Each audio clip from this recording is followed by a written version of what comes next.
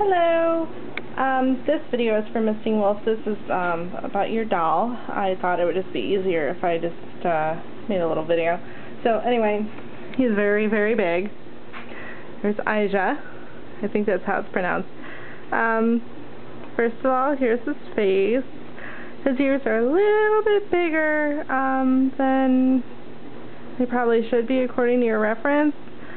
I haven't made his ear cuffs yet. I wanted to check with you about that because I was just gonna like make them just tight enough to fit on there.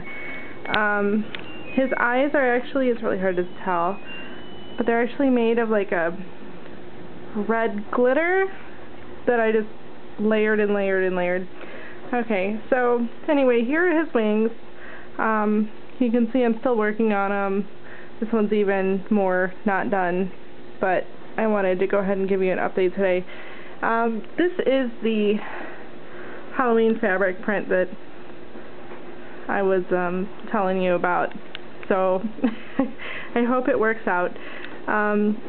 You see there's little tiny stars, and they're all very like rainbowy when they reflect, but they're actually silver. I don't know if that turns out too prissy for him or not. It's up to you. I can put some paint on the spots, but I didn't think it looked too bad. Now, he's really big, so I have to hold him funny because I'm holding the camera.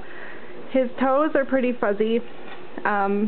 Every single toe is, that one's kind of wonky right now, but every single toe was constructed of wire armature all the way to the tip, and then I just put Sculpey firm on the tip so that they wouldn't break so easily. It is really important that when you're posing them, though, you grasp them by the toe and then also by the actual wire while you're bending them. And it's going to be really hard for me to pose them when I'm holding the camera up, but just give me a minute. Let's see. They do twist a little bit, but they won't come out. They're glued in several places and rooted really well. But as you can see, they bend very easily, as do the legs and the tail. He has such a unique design. Again, I'm not done, but I really wanted to capture all the different little nuances about his fur, so it was a real challenge with the sewing, but I think I did okay on that part. It's just that he is pretty fuzzy, so I don't know if you want me to trim the fur down. The one thing is that the thread I used throughout the doll, which I kind of regret, was all black. So if I trim the fur down on the orange areas, you're going to be able to see, you can kind of see it there, the stitch is a lot easier. So I don't know if that changes your mind about if you want them trimmed down or not.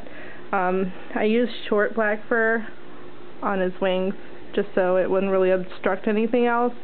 I did use long black fur though for his body, so he's nice and furry. He's huge. He ended up way bigger than I thought he would. So, oops, I can't turn it sideways, sorry. But yeah, he's really big, so you can pose him anywhere. His wings completely pose. He can hang by his tail, he can hang by his feet, he can hang from clinging to things with his wings. So, whatever you want, I hope you like it.